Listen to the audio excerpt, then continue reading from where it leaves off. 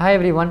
In this video, நம்ம வந்து MCP Achievers Batch கான ஒரு first study related video போட போறோம். So என்ன வீடியோ அப்படினு பாத்தீங்கன்னா Chemistry Starting Preparation Tips. Chemistry படிக்க ஆரம்பிக்க போறோம். First இப்பதான் நம்ம batch ஆரம்பிச்சிருக்கோம். இப்பதான் நிறைய பேர் படிச்சிட்டு இருப்பீங்க. உங்க ஸ்கூல்ல ஆரம்பிச்சிருப்பாங்க portions. So எப்படி நீங்க படிக்க ஆரம்பிக்கணும்? ஏனா கடைசி நேரத்துல போய் நீங்க இப்படி அதாவது நிறைய ஸ்டூடண்ட்ஸ் வந்து எப்பவுமே எல்லாரும் அது ஸ்டூடண்ட்ஸ்னா படிக்கிறவங்க மட்டும் இப்ப நானும் படிக்கிறவங்க கூட ஒரு எக்ஸாம் எழுதும்போது நம்ம வந்து எக்ஸாமுக்கு முந்தின நாள் படிப்போமா அப்போ ஓரளவு நம்ம படிச்சிட்டு இருக்கும்போது தோணும் சார் இதை இவ்வளோ நாள் இருந்துச்சு இந்த விஷயத்தை தான் நம்ம இவ்வளோ நாளாக படிக்காமல் விட்டோமா இது முன்னாடியே நான் படிச்சிருக்கலாம் முன்னாடியே படிச்சிருந்தா இப்போ நான் இவ்வளோ கஷ்டப்பட வேண்டியதில்லை எல்லாருமே அந்த டைம் வரும்போது தான் எக்ஸாம் டைமில் தான் இதை முன்னாடியே படிச்சிருக்கலாமே அப்படிங்கிறது தோணும் ஸோ அதனால தான் அந்த ரிக்ரெட் கடைசி நேரத்தில் வரக்கூடாது ஸோ ஃபஸ்ட்டு அதுக்கேற்ற மாதிரி நீங்கள் ப்ரிப்பேர் பண்ணிட்டீங்கன்னா லாஸ்ட் டைமில் ரொம்ப ப்ரெஷராக செஞ்சுக்க மாட்டோம்னா இருக்க மாட்டோம் அதுக்காக இப்போ நான் உங்களை ப்ரெஷர் பண்ண சொல்லலை இப்போ நீங்கள் ரிலாக்ஸாக படிச்சிங்கன்னா கடைசி வரைக்கும் ரிலாக்ஸாக படிக்கலாம் இப்போ ரொம்ப ரிலாக்ஸாக ஜாலியாக மட்டும் இருந்தீங்கன்னா கடைசி நேரத்தில் கொஞ்சம் ப்ரெஷர் ஆகும் அவ்வளோதான் பட் ட்ரை டு ஸ்டடி ரிலாக்ஸாகவே என்ன செய்யுங்க அப்படின்னா படிங்க ரொம்ப ஸ்ட்ரெஸ் பண்ணிக்க வேணாம் கொஞ்சம் நேரம் என்ன செஞ்சுக்கலாம் அப்படின்னா படித்தோனாலும் அதுவும் நம்மளுக்கு என்ன இருக்கும் கடைசி நேரத்தில் யூஸ்ஃபுல்லாக தான் இருக்க போகுது சரியா ஸோ ஃபஸ்ட்டு ஒரு ஜென்ரலான டிப்ஸ் என்ன அப்படின்னா ஃபஸ்ட்டு லேர்ன் த பேசிக்ஸ் இதுதான் நான் எல்லாத்துக்கும் உங்களுக்கு வந்து இப்போ நான் அட்வைஸ் பண்ண போகிறது என்ன அப்படின்னா இந்த ஒரு ஏப்ரல் மந்த் இருக்குல்ல ஸோ இந்த ஏப்ரல் மந்த்தை ஒரு பேசிக்ஸ் படிக்கிறதுக்காக வச்சுக்கலாம் மே மாதம் கூட நம்ம என்ன செய்யலாம் கோரில் படிக்க ஆரம்பிக்கலாம் ஃபஸ்ட் சாப்டர்லேருந்து ஒரு செகண்ட் சாப்டர் நீங்கள் எந்த மாதிரி படிக்கிறீங்க அதை நம்ம ஒரு செகண்ட் அந்த மேலேருந்து நம்ம என்ன செய்யலாம் அப்படின்னா படிக்கலாம் பட் ஃபஸ்ட்டு கெமிஸ்ட்ரி அது ஃபிசிக்ஸ்க்கு கூட ஓரளவு நம்ம கோப்பப் பண்ணிடலாம் பேசிக்ஸ் இல்லைனா கூட ஏன்னா புதுசாக நீங்கள் படிப்பீங்க ஃபஸ்ட்டு நீங்கள் படித்த மெக்கானிக்ஸ் 11th இப்போ நீங்கள் படிக்க போகிறது ஃபுல்லாக எலக்ட்ரிசிட்டி பற்றி ஸோ அதனால் ஓரளவு கான்செப்ட் தெரிஞ்சால் போதும் பேசிக்ஸு நம்ம படிச்சிடலாம் பட் கெமிஸ்ட்ரியோ ஒரு மேக்ஸ் இன்டகிரேஷன் டிஃப்ரென்ஷியேஷன் நீங்கள் படிக்கிறீங்க கெமிஸ்ட்ரியில் ஒரு ஆர்கானிக் ரியாக்ஷன்ஸ் படிக்கிறீங்க ஒரு பி பிளாக் படிக்கிறீங்கன்னா அதுக்கான பேசிக்ஸ் உங்களுக்கு 11th தான் கண்டிப்பாக இருக்குது ஸோ அப்போ அந்த பேசிக்ஸ் நீங்கள் படிக்கல அப்படின்னா ஒரு பிரிட்ஜ் கோர்ஸ் மாதிரி என்ன செய்யுங்க அப்படின்னா அந்த பேசிக்ஸை படிக்கிறதுக்கு கொஞ்சம் நாள் ஒதுக்கிக்கோங்க I will try to upload the videos for basics ஏன்னா ஆல்ரெடி ஆர்கானிக் நான் என்ன செஞ்சுட்டேன் அப்படின்னா 1 minute போன வருஷம் நான் ஆர்கானிக் பேசிக்ஸ் என்ன செஞ்சுட்டேன் அப்படின்னா அப்லோட் பண்ணிட்டேன் அந்த வீடியோட லிங்க்கை நான் கீழே வைக்கிறேன் உங்களுக்கு சரியா இன்ஆர்கானிக் ஃபிசிக்கலுக்கு உங்களுக்கு என்ன பேசிக்ஸ் தேவையோ அதையும் நான் என்ன செய்கிறேன் அப்படின்னா இந்த மந்தில் உங்களுக்கு நான் அப்லோட் பண்ணிடுறேன் அந்த பேசிக்ஸை ஃபஸ்ட்டு படிங்க நெக்ஸ்ட்டு என்ன செய்யுங்க அப்படின்னா எடுத்தோடனே புக் எடுத்துலாம் படிக்க வேணாம் second thing analyse the syllabus உங்களுக்கு என்ன சிலபஸ் இருக்குது என்னென்ன சாப்டர்ஸ் இருக்குது ஒரு ஐடியா கிடைக்கும் ஃபஸ்ட்டு அதுதான் இதில் உங்களுக்கு டிஸ்கஸ் பண்ண போகிறேன் தேர்ட் விஷயம் have a general reading about the syllabus எடுத்தோடனே உங்களுக்கு என்ன செய்யக்கூடாது ஒரு லெசன் எடுக்கிறீங்க மெட்டலர்ஜி ஃபஸ்ட்டு எடுத்தோன்னே மெட்டலர்ஜி கோர்ஸ் தான் புக் பேக்கில் ஃபஸ்ட் கொஸ்டின் அப்போ அந்த கொஸ்டினை படி அப்படி கிடையாது எடுத்தோடனே ஃபஸ்ட்டு புக்கை திருப்புங்க புது புக்காக இருக்கும் நல்லா இருக்கும் அந்த வாசனை கூட புது புக்கோட வாசனை நல்லாயிருக்கும் அதை ஃபஸ்ட்டு என்ன செய்யுங்க அப்படின்னா இந்த நம்ம ஒரு 6th 7th படிக்கும் போது புக்கை கொடுத்தோன்னே என்ன பண்ணுவோம் அதில் என்னென்ன படம்லாம் இருக்குது அதில் என்னென்ன பிக்சர்ஸ் இருக்குது அப்படிங்கிறத நம்ம ரொம்ப ஆசையாக பார்ப்போம் புது புக்கு எல்லாருக்குமே ரொம்ப இன்ட்ரெஸ்ட்டாக இருக்கும் ஸோ அது மாதிரி இல்லை ஃபஸ்ட்டு என்ன செய்யுங்கன்னா என்னென்ன ஹெட்டிங் இருக்குது ஓகே இந்த லெசன்கிறது இவ்வளோ தான் இந்த சம்மரி இதை தான் கொடுத்துருக்காங்க அப்படிங்கிற ஒரு general understanding of the lesson நம்மளுக்கு தெரியணும் எடுத்தோடனே கொஷின் படிக்கிறது யாருனாலும் படிச்சிடலாம் படிக்க சொன்னால் அப்படியே மனப்பாடம் பண்ணி படிச்சிருவாங்க பட் வாட் இஸ் கிவன் இந்த லெசன் என்ன கண்டென்ட் இருக்குது ஃபஸ்ட்டு அப்படிங்கிறத நம்ம அனலைஸ் பண்ணணும் அதான் general reading next try to start from page to page இதே நான் போன வருஷம் இதே தான் சொன்னேன் ஆனால் நிறையா பசங்க என்ன செய்வாங்க ஒரு சிலர் படிப்பாங்க ஒரு சிலர் படிக்க மாட்டாங்க கடைசி நேரம் வந்தால் தான் அந்த ஒரு இதில் படிப்பாங்க பட் இப்போ நீங்கள் படிக்கிறீங்க அப்படின்னா கொஷின் வைஸாக போகாதீங்க instead go page by page ஒரு பேஜ் எடுக்கிறீங்க அப்படின்னா அந்த பேஜில் என்னென்ன பாசிபிள் கொஷின்ஸ் இருக்கோ அந்த பேஜ் வைஸாக என்ன செய்யுங்க அப்படின்னா படிங்க அதுக்கப்புறமா நீங்கள் படித்த கொஷின் எல்லாமே புக் பேக்கில் இருக்கும் அது போக படிக்காத கொஷின் புக் பேக்கில் இருந்தால் நீங்கள் படிச்சுக்கலாம் புக் பேக்கில் எடுத்துகிட்டு அதுக்கப்புறம் புக்கின் போய் படிக்கிறது இந்த மாதிரி இல்லாமல் பேஜ் பை பேஜாக நீங்கள் படிச்சிங்கன்னா அதில் புக் பேக்கும் கவர் ஆயிரும் புக் இன்னும் கவர் ஆயிரும் so try to start from page to page next understand and study from the beginning ரொம்ப இம்பார்ட்டன்ட் இது நீங்கள் ஃபஸ்ட்டே புரிஞ்சு படிச்சிங்கன்னா எக்ஸாம் முன்னாடி ஜஸ்ட் ரிவிஷன் இருந்தால் உங்களுக்கு போதும் இல்லை நீங்கள் ஃபஸ்ட்டு படிக்கும் போதுலேருந்தே ஒரு மெமரைஸ் தான் பண்ணுறீங்க இல்லை மனப்பாடம் தான் பண்ணுறீங்கன்னா ஒரு எக்ஸாமுக்கு நீங்கள் அதை படிக்கிறது புதுசாக தான் உங்களுக்கு தோணும் சரியா அதனால் ஃபஸ்ட்டு உங்களுக்கு நிறையா டைம் இருக்குது லெக்சர்ஸ் நம்ம அப்லோட் பண்ணுறோம் அது கான்செப்ட் என்னங்கிறத நம்ம சொல்லிக் கொடுக்குறோம் ஸோ அதை நீங்கள் புரிஞ்சுக்கிட்டு அதுக்கப்புறம் என்ன செய்யுங்கன்னா அதை மெமரைஸ் பண்ணுங்கள் புரியாமலே சும்மா நீங்கள் மனப்பாடம் பண்ணிங்கன்னா கண்டிப்பாக புதுசாக தான் இருக்கும் அடுத்து படிக்கும்போது பட் ஒன்ஸ் நீங்கள் புரிஞ்சுட்டு அடுத்து அதை ஞாபகம் வச்சுக்கிட்டீங்க அப்படின்னா you can able to right on your own அந்த கான்செப்ட்டை உங்களால் ஓனாக கூட எழுத முடியும் சரியா ஸோ அதனால் புரிஞ்சு படிக்க ட்ரை பண்ணுங்கள் relax and study without stress அதுதான் நம்ம ஃபஸ்ட்டே சொன்னது next create interest on your studies இது கொஞ்சம் கஷ்டம் தான் எல்லாருக்கும் இன்ட்ரெஸ்ட்லாம் க்ரியேட் பண்ணி படிக்கிறதுங்கிறது கொஞ்சம் கஷ்டம் பட் எனிஹவ் நம்ம ட்ரை பண்ணால் ஒரு ஒன்றுமே முடியாது அப்படிங்கிறது கிடையாது ஸோ கொஞ்சம் ஒரு இன்ட்ரெஸ்ட் என்ன செய்யலாம் க்ரியேட் பண்ணலாம் அதை எப்படி க்ரியேட் பண்ணிக்கணும் அப்படிங்கிறது நம்மக்கிட்ட தான் இருக்குது ஏன்னா இப்போ ஒரு விஷயம் நம்மளுக்கு பிடிச்சிருந்துச்சுன்னா என்ன பண்ணுவோம் அதுலேருந்து நம்ம வரையவே மாட்டோம் இப்போ ஒரு படம் பார்க்குறோம் அந்த 3 மணி நேரத்தில் டிஸ்ட்ராக்ஷன் அப்படிங்கிறது இருக்குமா நமக்கு பிடிச்ச படத்தில் இருக்காது கண்டிப்பாக ஏன்னா அது நம்மளுக்கு பிடிக்கும் அதனால் பார்க்குறோம் ஸோ அது மாதிரி படிக்கிறதுல 3 மணி நேரம்லாம் யாராலும் படிக்க முடியாது பட் ஸ்டில் நம்ம இப்போ ஒரு 10 நிமிஷம் தான் படிக்க முடியுது அப்படின்னா ஒரு இன்ட்ரெஸ்ட்டோட படிக்கும்போது அது 20 மினிட்ஸ் ஆகலாம், அது ஒரு 30 மினிட்ஸ் ஆகலாம். இந்த மாதிரி தான் கொஞ்சமாக தான் ப்ராக்ரஸ் நம்மளுக்கு காட்டும். சரி, எடுத்தோடனே எல்லாராலையும் ரொம்ப என்ன செஞ்சிட முடியாதுன்னா ஷைன் பண்ணிட முடியாது. ஸ்டெப் பை ஸ்டெப் ப்ராக்ரஸ் தான் இருக்கும். So try to create some interest on your studies. சரியா? ஓகே. ஸோ சிலபஸை பொறுத்தளவுக்கு இந்த மெட்டலர்ஜி இருக்குது, B black elements 1, B black elements 2, அடுத்து D and F block transition, inner transition elements தான் நம்ம டி அண்ட் எஃப் பிளாக் சொல்லுவோம். கோஆர்டினேஷன் கெமிஸ்ட்ரி, இந்த 5 சாப்டரும் inorganic chemistry chapters. Next solid state, chemical kinetics, ionic equilibrium, electrochemistry, surface chemistry. இந்த இது பார்த்தீங்க அப்படின்னா it is physical chemistry chapters. அடுத்து hydroxy compounds and ethers, Carmel compounds and carboxylic acids, organic nitrogen compounds, biomolecules, chemistry in everyday life. இந்த 5 சாப்டரும் organic chemistry chapters. So இதுக்கு major difference என்ன அப்படின்னா,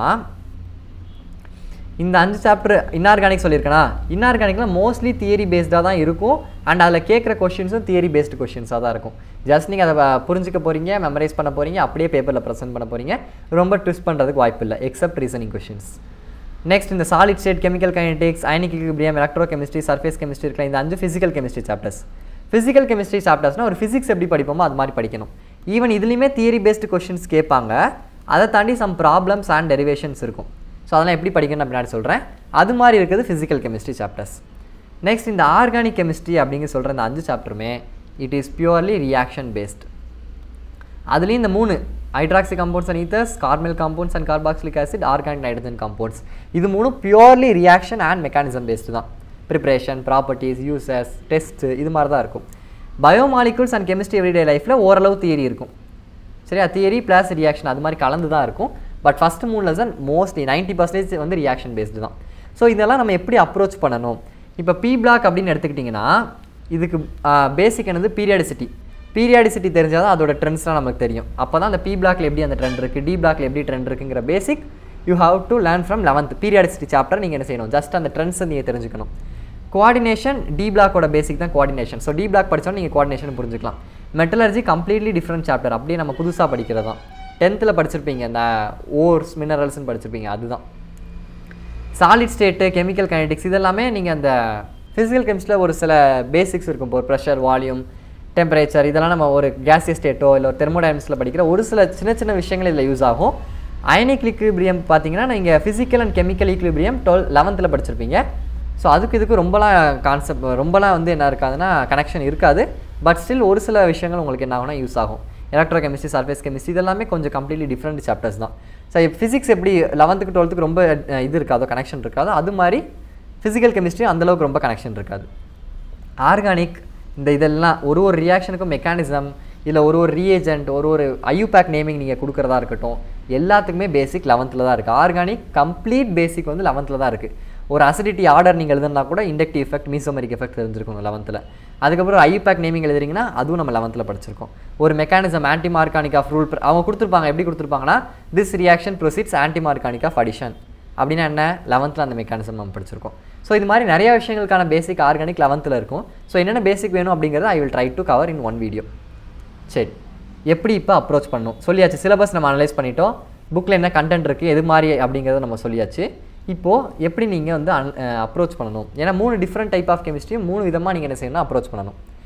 inorganic அப்படிங்கிறது it is a completely theory based. அந்த கோஆர்டினேஷனில் வேணால் கொஞ்சம் problem based இருக்கும். And B black 1ம் 2ம் பார்த்தீங்கன்னா ரியாக்ஷன்ஸ், நிறையா ரியாக்ஷன்ஸ் இருக்கும். அதெல்லாம் இப்போ ஆர்கானிக் ரியாக்ஷன்ஸ் நம்ம ஓரளவு புரிஞ்சு படிக்கலாம். பட் இந்த இன்ஆர்கானிக்கில் இருக்க பிளாக் எலிமெண்ட்ஸில் இருக்க ரியாக்ஷன்ஸை நம்ம ஞாபகம் வச்சு தான் ஆகணும். இந்த 2 காம்பவுண்ட் எடுக்கிறோம், இந்த ப்ராடக்ட் கிடைக்குது இப்படிங்கிறத நம்ம ஞாபகம் வச்சு தியரி படித்து தான் நம்ம என்ன செய்யணும் அப்படின்னா ப்ராக்டிஸ் பண்ணிக்கிட்டே இருக்கணும். அப்போ மட்டும்தான் என்ன செய்ய முடியும்னா இந்த பி பிளாக்ல இருக்க ரியாக்ஷன்ஸ் கொஞ்சம் வந்து டஃப்பாக இருக்க மாதிரி தான் இருக்கும். பட் ஸ்டில் நீங்கள் ரைட்டிங் ப்ராக்டிஸ் பண்ணி அதை திருப்பி ரிவைஸ் பண்ணிகிட்டே இருந்தீங்கன்னா அது உங்களுக்கு ஈஸியாகிடும். இம்பார்ட்டன்ட் ரியாக்ஷன்ஸ் கொஞ்சம் என்ன செய்யுங்க, ஃபஸ்ட்லேருந்து இம்பார்ட்டன்ஸ் கொடுத்து படிங்க. ஸோ தியரி அப்படிங்கிறனால ஜஸ்ட் என்ன செய்யணும், ஃபஸ்ட்டு அது என்ன கொஷின் நீங்கள் படிக்கிறீங்கன்னா கூட பேஜ் பை பேஜாக படிக்கும்போது அதை ஜஸ்ட் ரீட் பண்ணுங்கள். அதில் என்ன கான்செப்ட் சொல்கிறாங்க அப்படிங்கிறத புரிஞ்சுக்கோங்க. புரிஞ்சுட்டு அப்படியே நீங்கள் என்ன செய்யுங்க, ஞாபகம் வச்சு படிங்க, ரிவைஸ் பண்ணுங்கள். ஸோ இதே கான்செப்டில் என்ன செய்யுங்க, theory based chapter inorganic you can go. Including reasoning question கொடுத்துருக்கேன். இந்த பி பிளாக் டி பிளாக்லாம் என்ன செய்வாங்கன்னா ரீசனிங் கொஷின் அப்படி கேட்பாங்க. ரீசனிங் கொஷினாக இப்போ ஒரு லைன் கொடுத்துட்டு கிவ் ரீசன் இல்லை ஜஸ்டிஃபை. ஒரு ட்ரெண்ட் இருக்கலாம். இப்போ ஃபார் எக்ஸாம்பிள் ஒரு குரூப்பில் இந்த மாதிரி ட்ரெண்ட் இருக்குது, ஆனால் இங்கே மட்டும் ஒரு எக்ஸப்ஷன், இந்த 2 எலிமெண்ட்டுக்கு மட்டும் இந்த ட்ரெண்ட் ஃபாலோ ஆக மாட்டேங்குது, ஏன், அங்கே ஒரு ரீசன் இருக்கும். ஸோ இதெல்லாம் நம்ம புரிஞ்சு படித்தா மட்டும் தான் அந்த ரீசன்ஸ்லாம் எழுத முடியும். அது once again you have to know the trends from periodicity. So அதை ஒரு வாட்டி நம்ம ரிவைஸ் பண்ணிடுவோம். சரியா, ரிவைஸ் பண்ணிட்டீங்கன்னா இந்த பி பிளாக்ல எழுதுகிற ரீசனிங் கொஷின்ஸ் ஓரளவு ஈஸியாகிடும். ஸோ தியரி எப்படி படிக்கணும்னு சொல்லியாச்சு. ஃபிசிக்கல் எடுத்துக்கிட்டிங்கன்னா அதுலேயும் தியரி இருக்குது. ஸோ தியரி நம்ம எப்படி இன்ஆர்கானிக் படிக்கிறோம் அதே மாதிரி தான் இதுக்கும் படிக்கணும். ப்ளஸ் ப்ராப்ளம்ஸும் டெரிவேஷன்ஸும் இருக்குது எக்ஸ்ட்ரா. டெரிவேஷன்ஸ் எப்படி படிக்கணும்? சிம்பிள் மேக்ஸ் உங்களுக்கு தெரிஞ்சால் போதும். டெரிவேஷன் மாதிரி இருக்கிறதுல ஈஸியே கிடையாது. ஜஸ்ட்டு நம்ம ஃபஸ்ட்டு ஈக்குவேஷன் தெரிஞ்சால் போதும். அதில் என்னென்ன அப்ளை பண்ணி சிம்பிள் மேக்ஸ் ஸ்டெப்ஸ் தான் இருக்க போகுது. ஸோ ஜஸ்ட் நம்ம அதை சிம்பிள் மேக்ஸ் தெரிஞ்சிச்சு அப்படின்னா you can able to வெல்வர்ஸ் in derivations. Just பார்க்குறோம், புரிஞ்சுக்கிறோம், அண்ட் அதை நம்ம என்ன செய்யணும்? ரைட்டிங் ப்ராக்டிஸ் இருக்கணும். நிறைய பேர் பார்த்துட்டு ஓகே எனக்கு புரிஞ்சிருச்சு அப்படின்னு விட்டுட்டு போயிடுவாங்க. ஒரு ஸ்டெப் ஏதாவது ஸ்டக் ஆகிறதுக்கு வாய்ப்பு இருக்குது. பட் ஒரு வாட்டி ரைட்டிங் ப்ராக்டிஸ் பண்ணும்போது தான் இந்த இடத்துல நம்மளுக்கு தப்பு வருது அப்படிங்கிறத நீங்கள் கண்டுபிடிக்க முடியும். ஸோ அதனால் ரைட்டிங் ப்ராக்டிஸ் டெரிவேஷனுக்கு வச்சுக்கோங்க. ப்ராப்ளம்ஸ் இப்போவே ஒரு லெசனாக படிக்கும்போது ஃபார்முலாஸை கேதர் பண்ணிடுங்க. சரியா, தயவு செஞ்சு கடைசி நேரத்தில் பப்ளிக் எக்ஸாம் டைமில் என்கிட்ட வந்து கேட்டாங்க ஃபார்முலா ஷீட்லாம் போன வருஷம். ஓகே, அது வந்து ஃபைன், கடைசி நேரத்தில் படிக்கலாம்னு ஒரு சில வச்சுருப்பாங்க. பட் நீங்கள் ஒரு ப்ராப்ளமை படிக்கலனா கூட ஒரு லெசனில் நீங்கள் தியரி படிக்கும்போதே ஒருவருக்கு ஃபார்முலாஸ் இருக்கும். ஒரு லெசனுக்கும் அங்கங்கே ஃபார்முலாஸ் படிப்பீங்க. இப்போ சாலிட் ஸ்டேட்னா டென்சிட்டிக்கான ஃபார்முலா, அதுக்கப்புறம் எஃப்சிசியில் வந்து ரேடியஸ்க்கும் எட்ஜ் லென்த்துக்கு ஒரு ஃபார்முலா இருக்கும். ஸோ இது மாதிரி ஒரு ஃபார்முலாஸை ஃபஸ்ட்டு ஒரு நோட்ஸாக என்ன செஞ்சுக்கோங்க, எடுத்துக்கோங்க. அது வந்து ரொம்ப உங்களுக்கு யூஸ்ஃபுல்லாக இருக்கும். அது ரொம்ப இம்பார்ட்டண்டான விஷயமும் கூட. சரியா, ப்ராப்ளம்ஸ் இப்போவே நீங்கள் அதை பண்ணிட்டீங்கன்னா கடைசி நேரத்தில் அது உங்களுக்கு பிரச்சனையாகவே இருக்காது ஃபார்முலாங்கிறது. ஸோ ஒரு லெசன் படிக்கும் போது அந்த தியரியோட அந்த ஃபார்முலா அந்த ப்ராப்ளமை சேர்த்து பார்த்தீங்கன்னா ஈஸியாக புரியும். தனியாக பார்த்தீங்க அப்படின்னா அது வந்து உங்களுக்கு ஒரு கனெக்ஷனே இல்லாத மாதிரி இருக்கும். பட் தியரியோட சேர்த்து அதை படிக்கும்போது it will be easy. So நான் ஒரு ஃபிசிக்கல் கெமிஸ்ட்ரி சாப்டர் உங்களுக்கு நடத்துகிறேன் அப்படின்னா அது கூட சேர்த்து உங்களுக்கு நான் செய்கிறேன் அப்படின்னா try to teach the problems as well. Next இப்போ வருவோம் நம்ம கதைக்கு. ஆர்கானிக். நிறையா பேர் வந்து டிஃபிகல்ட்னு ஃபீல் பண்ணுறது இந்த ஆர்கானிக். பட் 11th 12th சிலபஸில் நீங்கள் ஆர்கானிக் பார்த்தீங்கன்னா எனக்கு ஆர்கானிக் தான் ரொம்ப ஈஸியாக படிக்கலாம். ரொம்ப மனப்பாடம் பண்ணணும் அவசியம் இல்லை. ஓரளவு நம்ம கான்செப்ட்ஸ் புரிஞ்சுக்கிட்டு நம்மளே ரியாக்ஷன்ஸ் என்ன செய்யலாம், ப்ரெடிக்ட் பண்ணிடலாம். ஸோ அதுக்கு ஃபஸ்ட்டு ஆர்கானிக்கு பேசிக்ஸை நம்ம கற்றுக்கணும். ஐயூபேக் நேமிங், ஒரு காம்பவுண்டுக்கு எப்படி நேம் பண்ணுறோம் அண்ட் நேம் கொடுத்தா ஒரு காம்பவுண்டுக்கு ஸ்ட்ரக்சர் எழுத தெரிஞ்சிச்சுனாலே ஒரு 50% ஆஃப் த ரியாக்ஷன் கம்ப்ளீட்டட். ஒரு கொஸ்டின் கேட்பாங்க, how will you convert ethene to கிளைகால்னு கேட்குறாங்கன்னா ஃபஸ்ட் ஈத்தீனோட ஃபார்முலா தெரியணும், கிளைகாலோட ஃபார்முலா தெரியணும். அப்போ அவங்க கொடுத்துருக்க நேமில் வந்து ஸ்ட்ரக்சர் நம்மளுக்கு போட தெரிஞ்சிச்சுனாலே ரியாக்டன்ட் ப்ராடக்ட் ஈஸி. அதுக்கப்புறம் உங்களுக்கு என்ன தெரியணும் அப்படின்னா ரீஏஜென்ட்ஸோட ஃபங்க்ஷன். ஒரு ரீஏஜென்ட்டுக்கு ஒரு ஃபங்க்ஷன் இருக்குது. ஸோ அந்த ஃபங்க்ஷன்ஸ் தெரிஞ்சுக்கிட்டோம் அப்படின்னா அந்த ரியாக்ஷன் எப்படி நடக்குதுங்கிறது ஈஸியாக நம்ம புரிஞ்சுக்க முடியும்.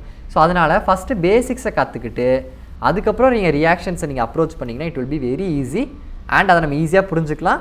புரிஞ்சதுக்கப்புறம் ஜஸ்ட் அதை நம்ம ஒரு வாட்டி நம்ம எழுதி பார்த்துக்கிட்டோம் அப்படின்னா இட் வில் பி ஈஸி. சரியா, ஸோ அதனால் ஃபஸ்ட் நம்ம என்ன செய்யணும், ஆர்கானிக்கு பேசிக்ஸ் கொஞ்சம் இம்பார்ட்டன்ஸ் கொடுத்துட்டு நம்ம என்ன செய்யணும் 12th சிலபஸ்க்குள்ளே உள்ள போகிறோம்.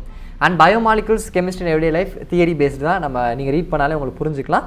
ஸோ அதனால் 3 டிஃப்ரெண்ட் டைப்ஸ் ஆஃப் கெமிஸ்ட்ரிக்கு 3 டிஃப்ரெண்ட்டான அப்ரோச் இருக்கணும். அப்போ அதுக்கேற்ற மாதிரி நீங்கள் அப்ரோச் பண்ணிங்க அப்படின்னா surely it will help you. சரியா, ஸோ ஃபஸ்ட் நீங்கள் படிக்க ஆரம்பிக்கும்போது என்னடா ஃபஸ்ட்டே இவ்வளோ பயமுறுத்துறேன்னு நினைக்க வேணாம். ஃபஸ்ட்டே இந்த விஷயங்கள் நீங்கள் தெரிஞ்சிட்டிங்கன்னா உங்களுக்கு புதுசாக தெரியாது படிக்க போகிறது. ஃபஸ்ட்டு இதை தெரியாமல் நீங்கள் எப்படியோ சும்மா ஒரு பிளாங்காக ஆரம்பிக்கிறீங்க அப்படின்னா கொஞ்சம் உங்களுக்கு என்ன செய்யும், எப்படி போகிறோன்னே நம்ம போதுனே தெரியாத மாதிரி இதை படிப்போம், கொஞ்சம் நேரம் இதை படிப்போம், ஒரு பிளான் கரெக்டான ரூட்டில் என்ன செய்யாதுன்னா போகாது உங்களோட பிளான். ஸோ அதுக்காக தான் என்ன செய்கிறேன்னா ஃபஸ்ட்டே இந்த வீடியோ நான் அப்லோட் பண்ணுறேன். I hope it will be useful for you. So next மற்ற சப்ஜெக்ட்ஸ்க்கு என்ன செய்கிறேன் அப்படின்னா I will try to upload as much as possible. உங்களுக்கு குயிக்காக நான் எவ்வளோ கொடுக்க முடியுமோ நான் உங்களுக்கு கொடுக்குறேன். சரியா, தேங்க்யூ.